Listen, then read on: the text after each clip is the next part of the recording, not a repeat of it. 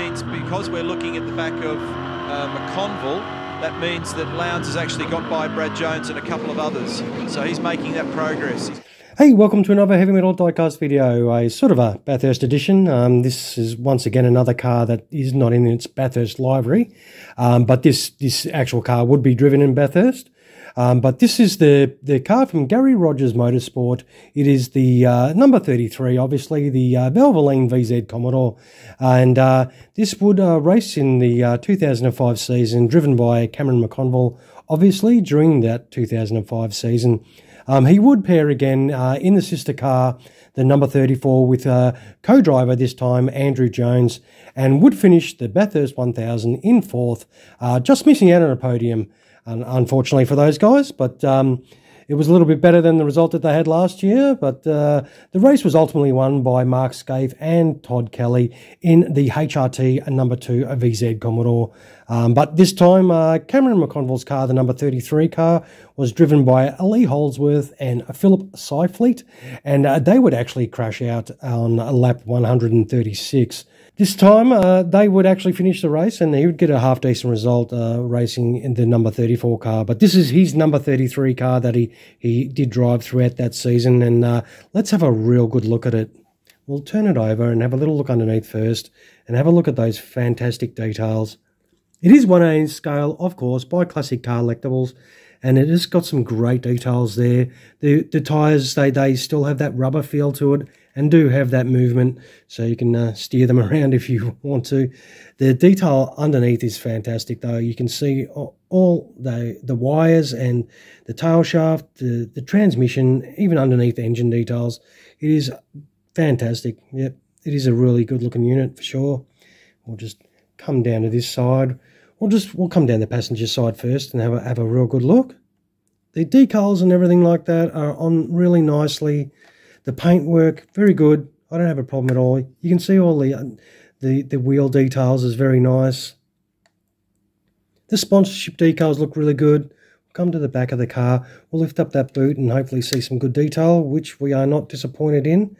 That has got some fantastic detail in there. That is amazing.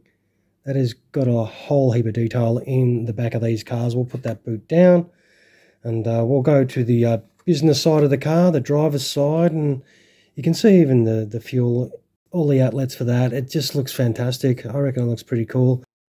Obviously, these are all opening up, so you can open all 4 doors.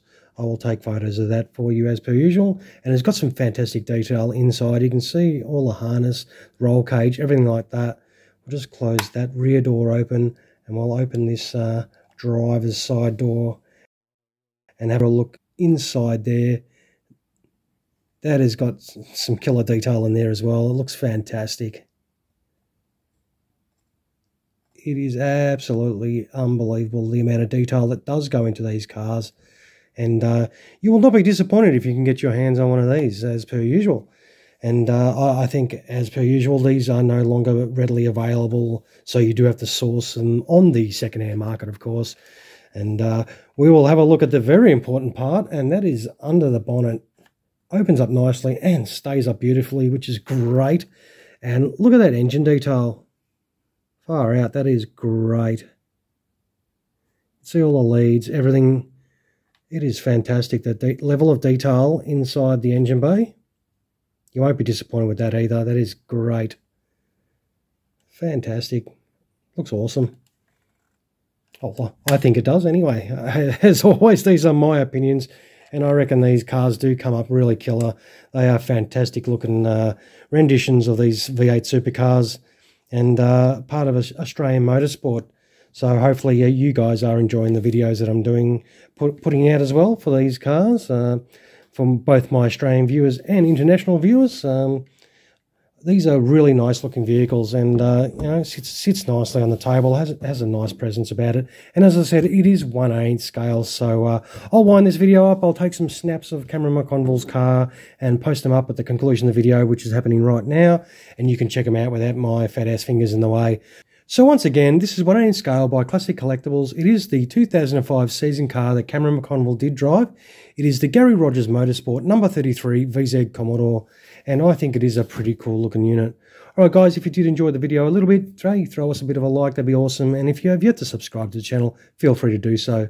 Alright, thank you very much for spending your time with me, as per usual. I do appreciate it. Alright guys, have a fantastic rest of your day. Cheers.